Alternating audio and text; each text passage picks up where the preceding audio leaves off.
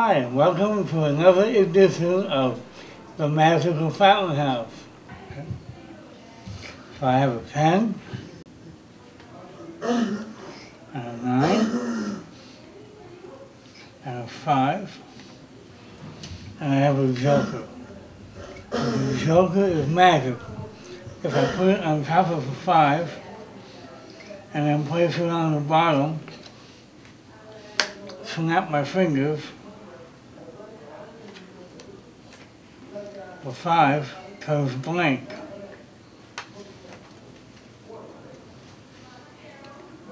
I'll take that and put it on the table. So I'm left with a 10, a 9, and a joker. If I put the 9 under the joker and the 10 on top, snap my fingers, that card turns blank. So I'll put the 9 on the table, and that leaves me with a 10 and a joker. And if I put the 10 underneath the joker, snap my fingers, the 10 turns blank, and that leaves me with the joker. But since all of these turn blank, the joker might as well turn blank as well. Okay, for my second trick, I'm going to do my favorite 4 ace trick.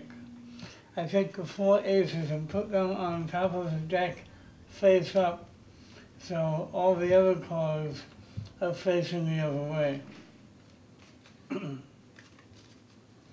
Now if I count them for you one by one, there's 1, there's 2, there's 3, and there's 4. Now if I count them again, they're going to turn over one at a time, just by counting. There's 1, there's 1, 2,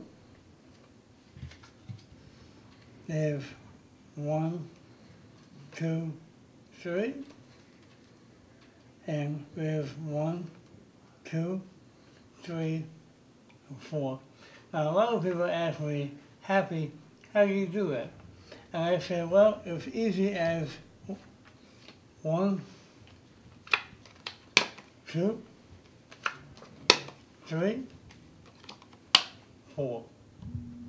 Thanks for watching. See you next time.